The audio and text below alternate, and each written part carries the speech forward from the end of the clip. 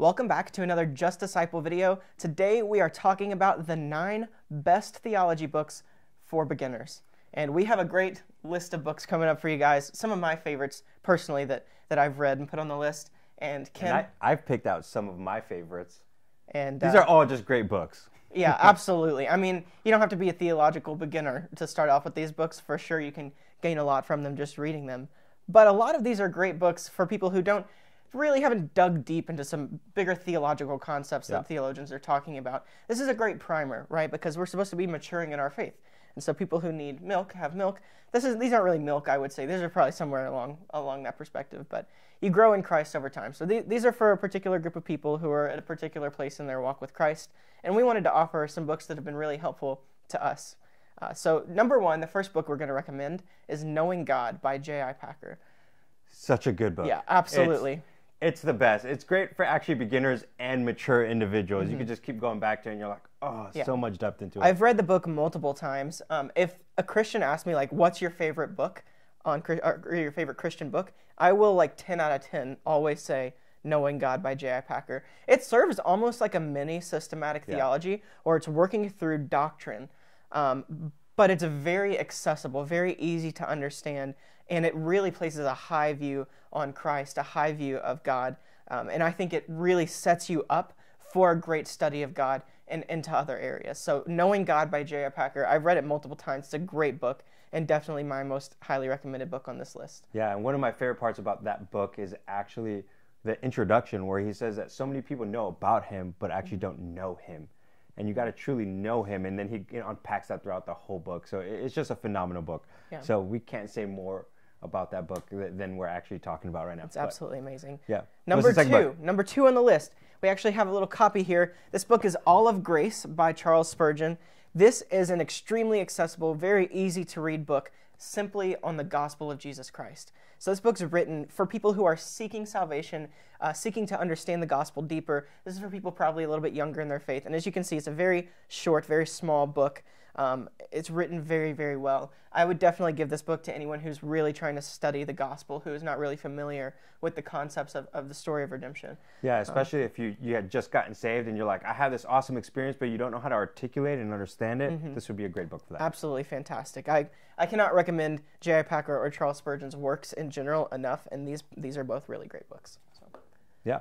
The third book is actually The Knowledge of the Holy by A.W. Tozer.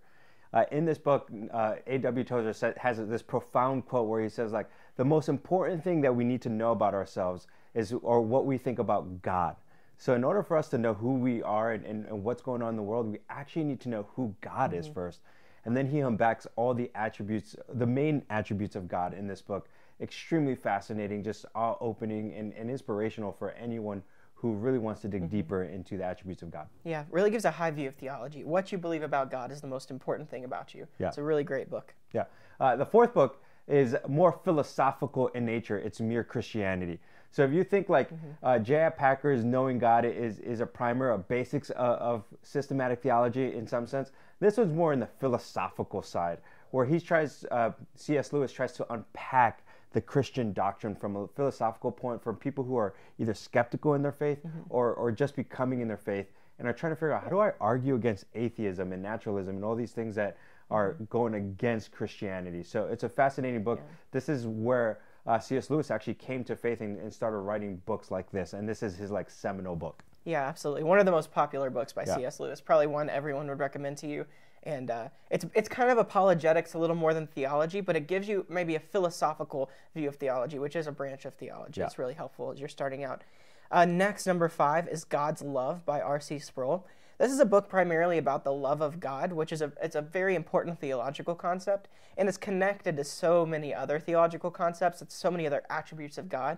And R.C. Sproul kind of takes a really broad look at God's love and gives you a foundational understanding of it that's going to help you as you study God's holiness, God's justice. So theology proper, which is like a theological term for what we believe specifically about the character and nature of God, if you're looking for a foundational book before you study theology proper, God's Love by R.C. Sproul, 100% recommended. Yeah, and one of the great things is that if you're going to church, you're always hearing messages about God's love and in topical sermons or maybe expository sermons, but he really goes in depth of what does this actually look like and how does it affect all of his character and all of his nature, which is fantastic. Yeah, and I think, there are a lot of books that they're good. They talk about the love of God, but they're so broad that they don't actually provide any detail or any kind of helpful thought-provoking stuff within the book. This is not one of those. It's super accessible, easy to read, but it's also really deep. It's really deep, and I love the book. I've gone back to it, so really recommend God's Love.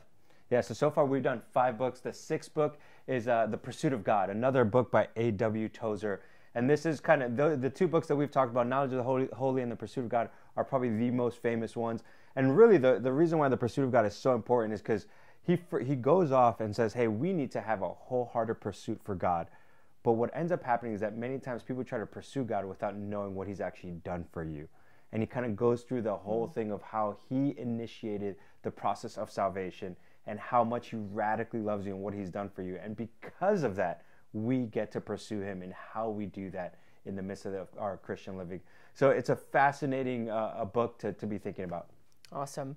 Book number 7 is Instruments in the Redeemer's Hands by Paul David Tripp. It's one of our favorite books. Ken actually introduced me to this book probably 4 years ago, and it's since been one of my top 3 favorite books of all time. Very, very helpful. It's a little bit unique in this list. These are more theological books. Instruments in the Redeemer's Hands is less of like a theological and doctrinal work, and it's more of how do I counsel from theology, from Christianity. And so every single day, you're not only learning theology, but you're wanting to apply it to your life, and you're wanting to disciple others, right? We've been called to disciple people in the kingdom of God and to teach people doctrine. Instruments in the Redeemer's Hands is a really helpful book if you're wanting to put what you're learning doctrinally into practice, helping your friends and family members. And also it really gets to your hearts, right? So we know doctrine is supposed to affect us, not just in our minds, but in our souls, right? So we are affected emotionally and in the way that we live by the things that we're learning. This book is really fantastic. It's going to help you put the doctrine that you're studying into practice. Yeah, it's a fantastic book. As Brooks was mentioning, when it comes to the counseling aspect of it, right, sometimes people just want to give you practical tips, but the reality is you need to know the nature of God and who he is and how that affects us, right, in order to counsel someone properly. Without that, you miss it. So that's the 7th book. The 8th book is The Cross of Christ by John Stott, and this whole book is a primer on the atonement, on like penal substitution and atonement, what Christ has done, and how because of the death of Christ, how are we now supposed to live in our Christian living, in our discipleship, and our mission for God. So it's a fantastic book in thinking about, now that I know what Christ has done, what am I called to do? But he unpacks the gospel, a little bit kind of like All of Grace, but just in a different aspect. So fantastic book from John Stott. Absolutely. John Stott, one of the greats. We have one more book, but after that we actually have a surprise number 10, because we couldn't keep it within 9 books. It's a little bit We could actually different. do like 20 books if we wanted to. But there's tons of, Christians are one of the most prolific groups of people. They just write and write. And it's really fantastic. But if you're going to try to read all of the books on any topic in Christianity, gosh, it could take up your whole life. You know what I mean? But book number 9, we actually have a copy of this one as well. It's the New City Catechism. It might be cheating a bit to call this a book. It's actually a catechism. So a catechism is basically questions and answers that you're meant to memorize so that you have quick answers, easy answers in your heart to questions about doctrine, questions about God, and questions about the Christian faith.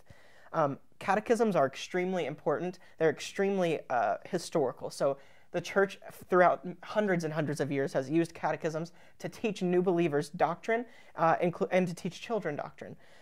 So the New City Catechism is a newer one made by Tim Keller, Crossway, the Gospel Coalition, a few of those guys. Very accessible, very easy answers, and dang, it's really amazing. So I know multiple churches who go through this. It's pretty simple. There's a question on one side, an answer on the other, and then there's some highlighted parts so that you can easily memorize it. And one of the best things about the New City Catechism is that there's so many resources built around it. So if you're looking for like a Bible study to go through with new believers, if you're looking for discipleship material, if you're looking for material for your kids, tons of it has been developed around the New City Catechism. So it's really great introduction to doctrine and introduction to the Christian faith through catechism. Yeah. I got super excited before recording. Brooks actually mentioned this to me, and I downloaded the app, and the children's section, it has songs to every single one of these questions and answers. So I just got really pumped because I was like, I could share this with my kids now. It's more systematic approach to being able to teach your kids doctrine, and it's fantastic. I've taught children's ministry before at a church that I was a pastoral intern at, and we listened to the songs and went through the New City Catechism every Sunday. It was super helpful. You wouldn't believe how well the kids could memorize these questions to deeper doctrines, like, what is my only hope in life and death? They memorized the answer to that. It's crazy. And it's because the songs and just the easiness with which it was written is really helpful. And then here's the surprise book. Drum roll. Number 10, even though I told you you're only going to get 9. It's Systematic Theology by Wayne Grudem. So this is a little bit different as well. You're noticing some of these are a little bit unique from all the others. Systematic Theology by Wayne Grudem is a pretty long book, and it's meant to be it's like 900 pages. It's meant to be a reference, not really like a book you read straight through, though I've known people who've read straight through it. I mean, I've read through systematic theologies myself before, but I've had to. But anyway, if you're asking questions about specific doctrine, so if you're thinking like, I'm looking for the best theology books for beginners because you want to study eschatology, for example, or something like that, Wayne Grudem's Systematic Theology is extremely easy to understand and very scripture heavy. So it's a good book to go to if you're really asking questions about doctrine in the early stages. You can kind of get the foundation from there. I read through it in high school, and it was really foundational for me as I studied doctrine more and more throughout university and seminary. And of course, with all of these books, you're writing pretty holistically, especially with this one, through so many theological issues. You're going to want to think through these as well biblically, because I wouldn't say that Wayne Grudem I agree with on everything. And in most of these books, there's something we're always going to disagree on something, But these people are writing really faithful, helpful works, and that's why Christians are so prolific, is because we're always trying to add value to one another and seeking to go back to the Scripture, not to say new things or writing about a bunch of new ideas, but really to go back to the Bible, ask what has God said about this. That's actually what systematic theology is. It answers the question, what does the Bible say about any particular topic for us today? So what does the Bible say about eschatology for us today?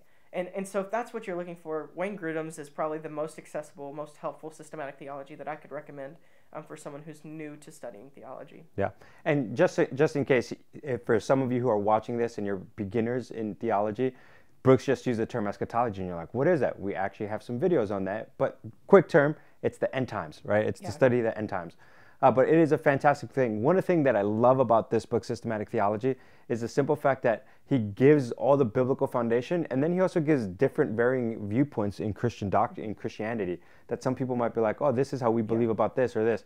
So he just tries to be as holistic as possible in that approach, and I found it very beneficial as I was trying to study and process the questions in it. Always super helpful to see multiple perspectives, even though I don't think Wayne Grudem ever hides his own perspective. No, absolutely. Not in the book, I think he's pretty generous with perspectives that are not his own and things.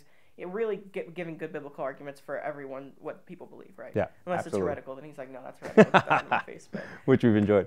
Well, anyways, those are your 9, actually 10 books, right, for you as a beginner when you're thinking about what new theology books should I be reading so I can mature my faith. Hopefully you have enjoyed this video. We definitely enjoyed just kind of going back to some of our books that really grew our faith and matured us in our faith. And hopefully these books will help you. Yeah, we are actually going to put all of these books in a blog post for you guys. So if you want to go look through that blog post, there'll be links to them and then a little bit of detail about each of them. If that's helpful to you, we'll put that down in the description. And you can go and look and purchase some of these books or find the descriptions, kind of see more about them, figure out which one is best for you to put on your next read list. Sweet. With that, that has been another video of Just Disciple. Hope you guys have a great day, and God bless.